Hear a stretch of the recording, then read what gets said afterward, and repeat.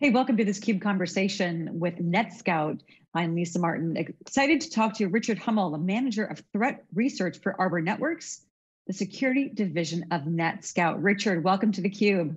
Thanks for having me, Lisa. It's a pleasure to be here. We're going to unpack the sixth NETSCOUT Threat Intelligence Report, which is going to be very interesting. But something I wanted to start with is we know that, and yes, you're going to tell us COVID and the pandemic has had a massive impact on DDoS attacks, ransomware. But before we dig into the report, I'd like to just kind of get some stories from you. As we saw last year about this time, rapid pivot to work from home, rapid pivot to distance learning. Talk to us about some of the attacks that you saw in particular that literally hit close to home. Sure, and there's one really good prime example that comes to mind because it impacted a lot of people. There was a lot of media sensation around this, but if you go and look, just Google it, Miami-Dade County and DDoS, you'll see the first articles that pop up is the entire district school network going down because a student did not want to go to school and launched a DDoS attack. There was something upwards of 190,000 individuals that could no longer connect to the school's platform, whether that's a teacher, a student, or parents. And so it had a very significant impact. And when you think about this in terms of the digital world, that impacted very severely a large number of people. And you can't really translate that to what would happen in a physical environment because it just doesn't compute. There's two totally different scenarios to talk about here. Amazing that a child can decide, I don't want to go to school today, and as a result of a pandemic, take that out for nearly 200,000 folks. So let's dig into, I said this is the sixth NETSCOUT Threat Intelligence Report. One of the global trends and themes that is seen as evidence in what happened last year is up and to the right. Oftentimes when we're talking about technology, with analyst reports, up and to the right is a good thing.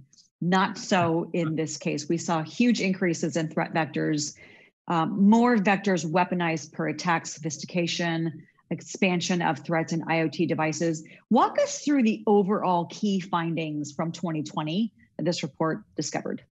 Absolutely. And if you glance at your screen there, you'll see the key findings here where we talk about record-breaking numbers. And just in 2020, we saw over 10 million attacks, which, this is a 20% increase over 2019. And what's significant about that number is COVID had a huge impact. In fact, if we go all the way back to the beginning, right around mid-March, that's when the pandemic was announced, attacks skyrocketed and they didn't stop. They just kept going up and to the right. And that is true through 2021. So far in the first quarter, typically January, February is the down month that we observe in DDoS attacks. Whether this is, kids going back to school from Christmas break, you have the Christmas routines and e-commerce is slowing down. January, February is typically a slow month. That was not true in 2021. In fact, we hit record numbers on a month by month in both January and February. And so not only do we see 2.9 million attacks in the first quarter of 2021, which, let's do the math here, right? We've got 4 quarters, we're on track to hit 12 million attacks potentially, if not more. And then you have this normal where we said 800,000 approximately month over month since the pandemic started. We start 2021 at 950,000 plus. That's up and to the right, and it's not slowing down. It's not slowing down. It's a trend that it shows, significant impact across every industry, and we're going to talk about that. But what are some of the new threat vectors that you saw weaponized in the last year? You talked about the example of the Miami-Dade School District, but what were some of those new vectors that were really weaponized and used to help this up and to the right trend? So there's 4 in particular that we were tracking in 2020. And these aren't necessarily new vectors. Typically what happens when an adversary starts using this is there's a proof of concept code out there. In fact, a good example of this would be the RDP over UDP. We're all remotely connected, right? We're doing this over a Zoom call. If I want to connect to my organization, I'm going to use some sort of remote capability, whether that's a VPN or tunneling in, whatever it might be, right? And so remote desktop is something that everybody's using. And we saw actors start to kind of play around with this in mid-2020. And right around September, November timeframe, we saw a sudden spike. And typically when we see spikes in this kind of activity, it's because adversaries are taking proof of concept code that maybe has been around for a period of time, and they're incorporating those into DDoS for hire services. And so any person that wants to launch a DDoS attack can go into underground forums in marketplaces and they can purchase, maybe it's $10 in Bitcoin, and they can purchase an attack that leverages a bunch of different DDoS vectors. And so adversaries have no reason to remove a vector as new ones get discovered. They only have the motivation to add more, right? Because somebody comes into their platform and says, I want to launch an attack that's going to take out my opponent. It's probably going to look a lot better if there's a lot of attack options in there where I can just go through and start clicking buttons left and right. And so all of a sudden now I've got this complex multi-vector attack that I don't have to pay anything extra for. Adversary already did all the work for me. And now I can launch an attack. And so we saw 4 different vectors that were weaponized in 2020.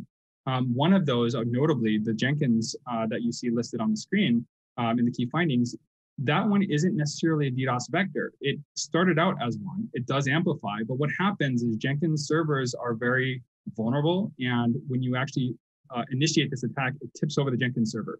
So it kind of operates as like a DOS event versus DDoS, but it still has the same effect of availability. It takes the server offline.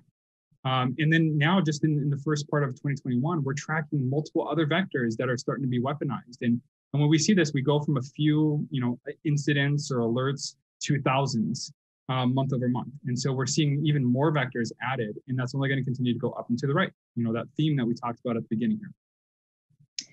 As more vectors get added, and what did you see last year in terms of industries that may have been more vulnerable? As we talked about the work from home, everyone was dependent, really, here we are on Zoom, dependent on Netflix streaming media was kind of a lifeline for a lot of us, but also was healthcare and education. Did you see any verticals in particular that really started to see an increase in the exploitation and in the risk? Yeah, so let's separate this into 2 parts. The last part of the key findings that we had was talking about a campaign we call Lazarus Bear Armada. So this is a global DDoS extortion campaign. We're going to cover that a little bit more when we talk about kind of extortive events and how that operates. But these guys, they started where the money is. And so when they first started targeting industries, and this kind of coincides with COVID, though it started several months after the pandemic was announced. They started targeting financial organizations, commercial banking. They went after stock exchange. Many of you would hear about the New Zealand stock exchange that went offline. That's this LBA campaign, and these guys taking it off. So they started where the money is. They moved to financial adjacent, targeting insurance companies. They targeted currency exchange places. And then slowly from there, they started to expand.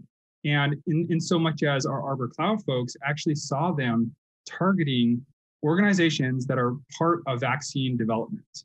And so these guys, they don't care who they hurt. They don't care who they're going after. They're going out there for a payday. And so that's one aspect of the industry targeting that we've seen. The other aspect, as you'll see on the next slide here, we actually saw a bunch of different verticals that we really haven't seen in the top 10 before. In fact, if you actually look at this, you'll see the number 1, 2, and 3 are pretty common for us. We almost always are going to see these kind of telecommunications, wireless, satellite, broadband. These are always going to be in the top. And the reason for that is because gamers and DDoS attacks associated with gaming is kind of the predominant thing that we see in this landscape. And let's face it, gamers are on broadband operating systems. If you're in Asian communities, often they'll use mobile hotspots. So now you start to have wireless come in there. And so that makes sense seeing that. But what doesn't make sense is this internet publishing and broadcasting. And you might say, well, what is that? Well, that's things like Zoom and WebEx and Netflix and these other streaming services. And so we're seeing adversaries going after that because those have become critical to people's way of life, their entertainment, what they're using to communicate for work and school. So they realize if we can go after this, it's going to disrupt something, and hopefully we can get some recognition. Maybe we can show this as a demonstration to get more customers on our platform, or maybe we can get a payday. In a lot of the DDoS attacks that we see, in fact, most of them are all monetary focused. And so they're looking for a payday. They're going to go after something that's going to likely, send out that payment. And then just walk down the line. You can see COVID through this whole thing. Electronic shopping is number 5, right? Everybody turned to e-commerce because we're not going to in-person stores anymore. Electronic computer manufacturing. How many more people have to get computers at home now because they're no longer in a corporate environment? And so you can see how the pandemic has really influenced this industry targeting. Significant influence there. And I also wonder too, Zoom became a household name. for every generation. You know, we're talking 5 generations, and maybe the generations that aren't as familiar with computer technology might be even more exploitable because it's easy to click on a phishing email when they don't understand how to look for the link. Let's now unpack the different types of DDoS attacks and what is on the rise. You talked about in the report the triple threat. We often think of that in entertainment. That's a good thing, but again, not here. Explain that triple threat. Yeah, so what we're seeing here is we have adversaries out there that are looking to take advantage of every possible angle to be able to get that payment. And everybody knows ransomware is a household name at this point, right? And so ransomware and DDoS have a lot in common because they both attack the availability of network resources or computers or devices or whatever they might be. And so there's a lot of parallels to draw between the two of these. Now, ransomware is a denial of service event, right? You're not going to have tens of thousands of computers hitting a single computer to take it down. You're going to have one exploitation event. Somebody clicked on a link. There was a brute force attempt that managed to compromise local access credentials, whatever it might be. Ransomware gets deployed on a system and encrypts all your files. Well, all of a sudden you've got this ransom note that says, if you want your files decrypted, you're going to send us this amount of payment in Bitcoin. Well, what adversaries are doing now is they're capitalizing on the access that they already gained. So they already have access to the computer. Well, why not steal all the data first? Then let's encrypt whatever is there. And so now I can ask for a ransom payment to decrypt the files. And I can ask for an extortion to prevent me from posting your data publicly. Maybe there's sensitive, corporate information there. Maybe you're a local school system and you have all of your students' data on there. You're a hospital that has sensitive PII, whatever it might be, right? So now they're going to extort you to prevent them from posting that publicly. Well, why not add DDoS to this entire picture? And now you're already encrypted. We've already got your files, and I'm going to DDoS your system so you can't even access them if you wanted to. And I'm going to tell you, you have to pay me in order to stop this DDoS attack. And so this is that triple threat. And we're seeing multiple different ransomware families. In fact, if you look at one of the slides here, you'll see that there's SunCrypt, there's Ragnar Cryptor, and then Maze did this initially back in September. And then more recently, even the DarkSide stuff. I mean, who hasn't heard about DarkSide now with the Colonial Pipeline event, right? So they came out and said, hey, we didn't intend for this collateral damage, but it happened. Well, April 24th, they actually started offering DDoS as part of their toolkits. And so you can see how this has evolved over time, and adversaries are learning from each other, and they're incorporating this kind of methodology. And here we have triple extortion event. Really seems like triple extortion event as a service with the opportunities, the number of vectors there. And you're right, everyone has heard of the Colonial Pipeline, and that's where things like ransomware become a household term just as much as Zoom and video conferencing and streaming media. Let's talk now about the effects that the threat report saw and uncovered region by region. Were there any regions in particular that really stood out as most impacted? So not particularly.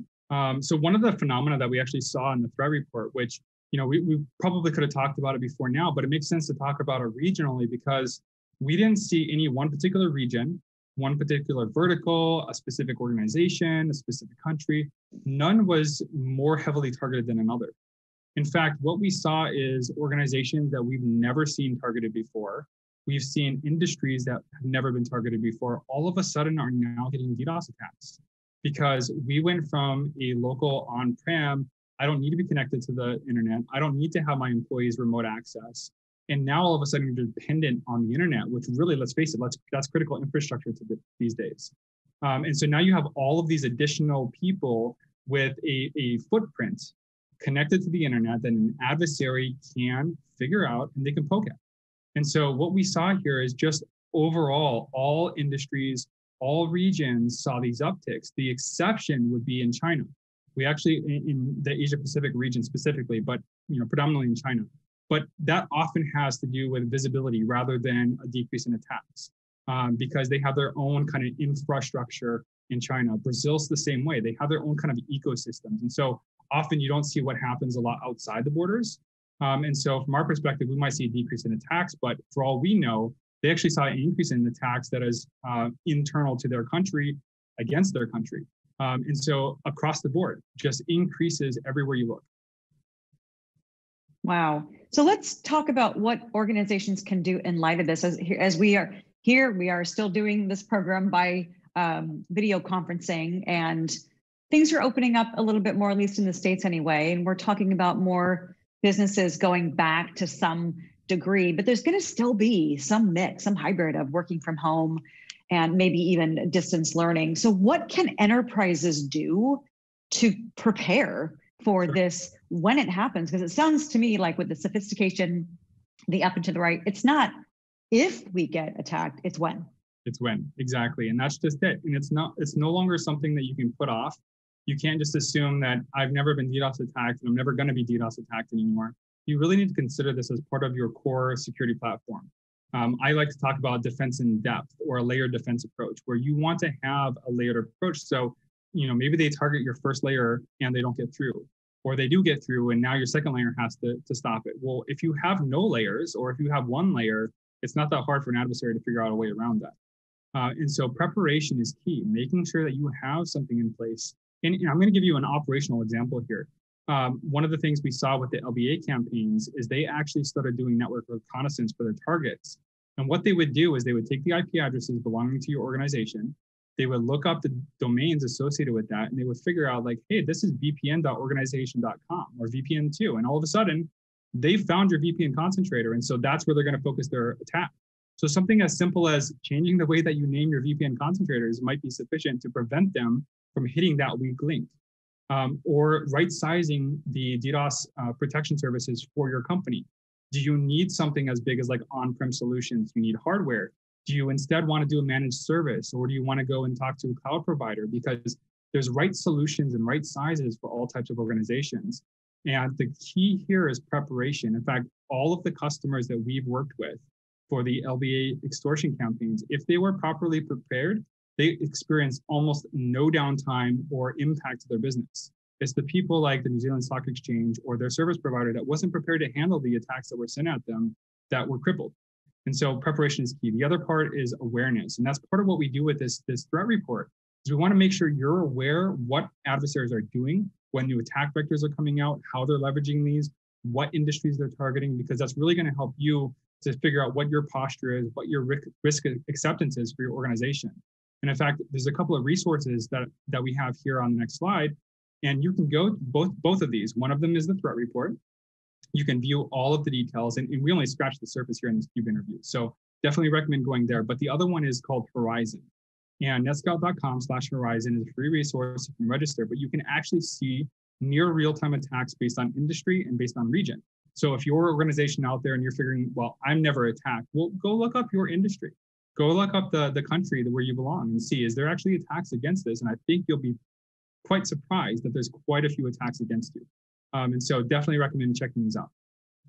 Great resources, netscout.com/Horizon, netscout.com/threat report. I do want to ask you one final question. That's in terms of timing. We saw the massive acceleration in digital transformation last year. We've already talked about this a number of times on this program, the dependence that businesses and consumers alike globally in every industry in every country have on streaming, on communications right now.